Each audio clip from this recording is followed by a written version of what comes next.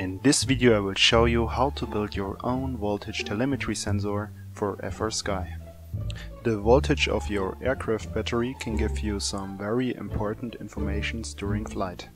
First of all, it's an important indicator of the remaining flight time. It also shows you if the battery is capable to provide enough energy for your flight system.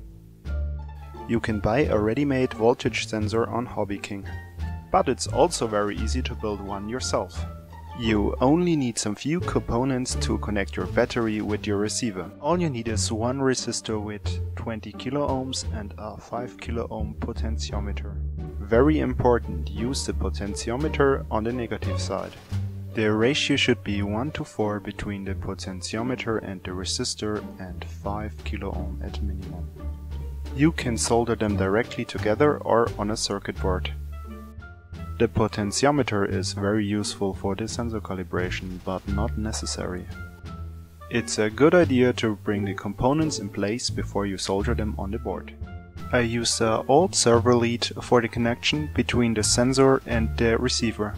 Some flux can help you to pre-thin the wires before you connect them to the sensor board. In this case I use the yellow wire for the positive and the brown wire for the negative connection.